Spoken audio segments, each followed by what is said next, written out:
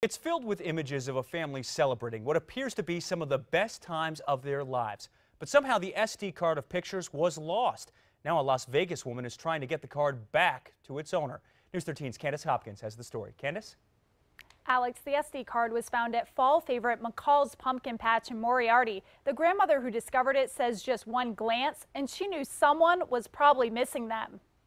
Their milestones, their birthday parties, their Christmases, just stuff that's irreplaceable. Events we capture on camera to keep as memories forever. This SD card holds countless celebrations, like a graduation, wedding dress shopping, and birthday parties. It was discovered sitting on the ground on October 3rd at McCall's pumpkin patch. It was raining and they had to shut it down, so it was chaotic. People were just running out, trying to find shelter from the rain. That's when Las Vegas resident Krista Gold thinks it was probably lost. She says she picked it up off the ground while her granddaughter enjoyed the bouncy jumpers nearby.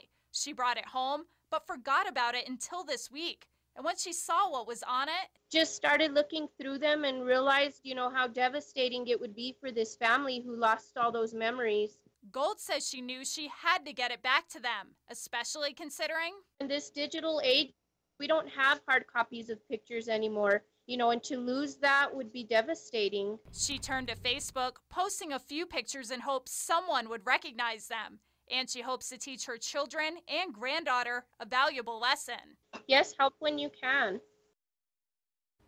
Here's some more clues to go by. Many of the pictures on the card appear to go back a few years. It looks like a graduation and a baby's birth were both in 2013, and the last name Madrid was on a baby shower cake. Back to you, Alex.